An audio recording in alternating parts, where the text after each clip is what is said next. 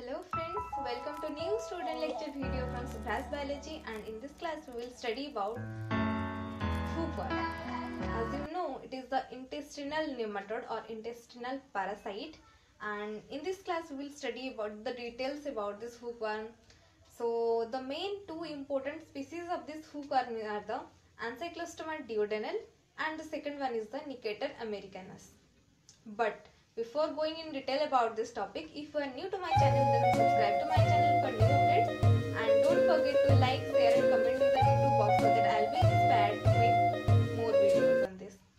So now we'll start with this hookworm. So this hookworm, or the scientific name is the Ancyclostoma Duodenale. We will discuss this Ancyclostoma Duodenale in long. So now we'll start. So first of all, in this class we will discuss about what is hookworm, what are its types, and what are the signs and symptoms of hookworm, and what is its life cycle, and the treatment and its preventions. So now start. What is hookworm? Hookworm is the intestinal parasite or the intestinal nematode that lives in the intestine of humans, and it is the main important cause of iron deficiency anemia in humans, right?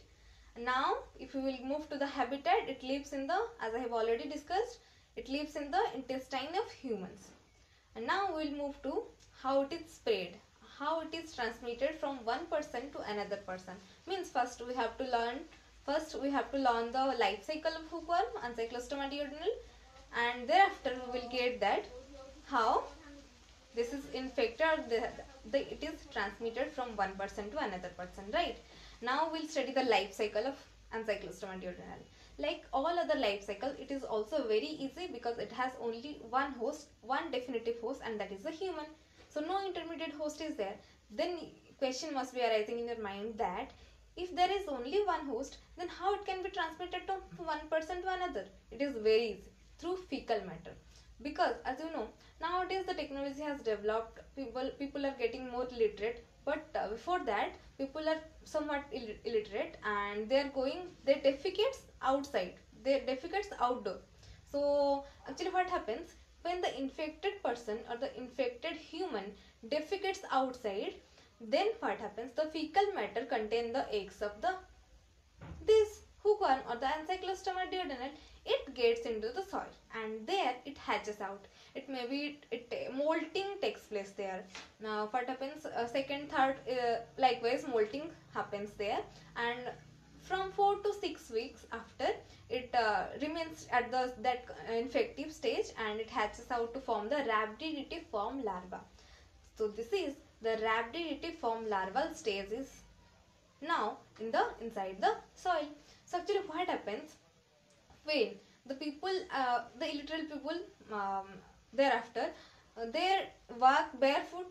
So what happens there, when the soil interacts with the unbroken skin of humans, they enter into the skin of humans. It's more common. So what happens there, this hookworm, the eggs of the hookworm penetrates, the more appropriate word is the penetrate.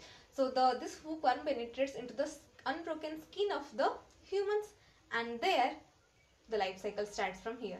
What happens there, it enters into the skin of humans, and then some people are at risk. Means when the people living in warmer moist areas, when they walk barefoot, the soil containing eggs of hookworm penetrates into the skin of the humans, and then enter into the subcutaneous tissues, and then into the lymphatics or the lymphatic venules, from where it gets into the right side of the heart, and then it enters into the pulmonary capillaries and breaks and enters to the alveolar spaces of lungs, and there alveolar spaces, and then it enters the bronchi, bronchioles, trachea, and then from trachea it moves into the larynx, and then it migrates through and crawls over the epiglottis region, and then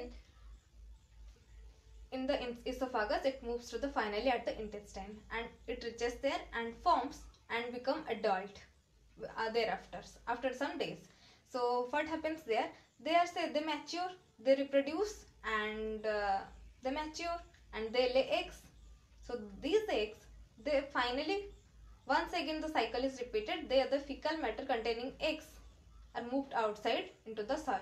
How? When the people defecates outside the home or outdoor or outside, so there the egg reaches into the soil and the soil is also infected. The signs and symptoms of this hookworm disease, and that is the first sign, first infection, it has itching and local rash is often seen in case of the first infection within 1 to 3 days, right? So this is the first sign of infection in case of hookworm disease. So what happens in case of heavy infection? What happens? Abdominal pain, diarrhea, weight loss, fatigue, anemia. These are the cases, or these are the symptoms seen in case of heavy infections. So now the question arises, how we should diagnose this hookworm disease. So by taking stool sample, by taking a stool sample, we can detect the eggs or the larval stages of the hookworm in the microscope. So finally, prevention is better than cure. So how should we prevent? How can we prevent this hookworm disease? By not walking barefoot, obviously, in the soil, and not defecating outside. So these are the preventions we can take to avoid this hookworm disease. Hookworm infections are generally treated with 1 to 3 days of medically prescription, but in case of iron deficiency, anemia patients, we can give them iron supplements. So this is all about the Ancyclostoma duodenale or the hookworm.